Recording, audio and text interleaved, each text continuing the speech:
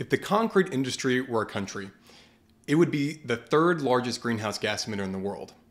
That's a crazy statistic.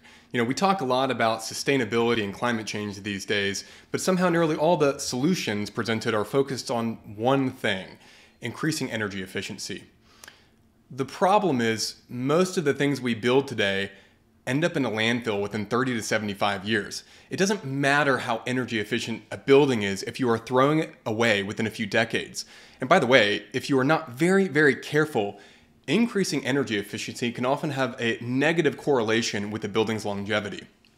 Look, I am an advocate for sensible, energy efficient practices. At my firm, Building Culture, we use things like mineral wool and geothermal and solar panels to achieve high performance buildings.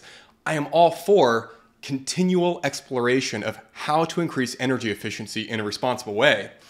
But to me, durability is the real sustainability.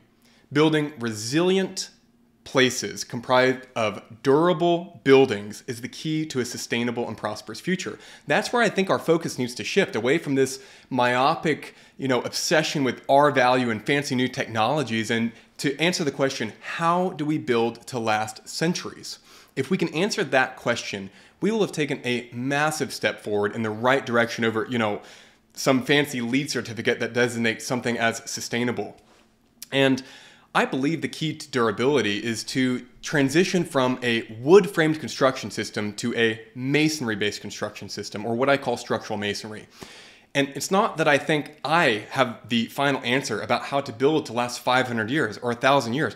I don't think we know anymore as a society, as a culture, but that's what we are working towards at Building Culture, and that's where I'm trying to shift the conversation. So if this sounds interesting to you and you're interested to learn more, join my friend Anthony Catania and me for a live presentation tomorrow, Friday, December 2nd, 11 a.m., 12 Central 11 a.m. Central, 12 Eastern with the Institute of Classical Architecture and Art as we explore the why behind advocating, why we are advocating for structural masonry, as well as 25 minutes of technical details about how we at Building Culture are innovating within that realm within here in Oklahoma City.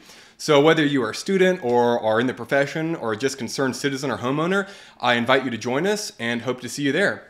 Registration link below.